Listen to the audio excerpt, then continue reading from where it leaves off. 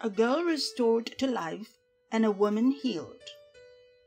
While he was saying these things to them, suddenly a leader of the synagogue came in and knelt before him, saying, "My daughter has just died, but come and lay your hand on her, and she will live." And Jesus got up and followed him with his disciples. Then suddenly a woman who had been suffering from haemorrhages for 12 years came up behind him and touched the fringe of his cloak. For she said to herself, "If I only touch his cloak, I will be made well."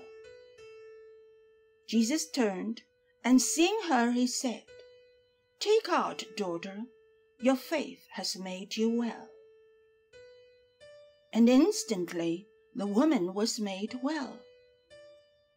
When Jesus came to the leader's house and saw the flute-players and the crowd making a commotion, he said, "Go away, for the girl is not dead but sleeping." And they laughed at him. But when the crowd had been put outside, he went in and took her by the hand, and the girl got up. And the report of this spread throughout that district.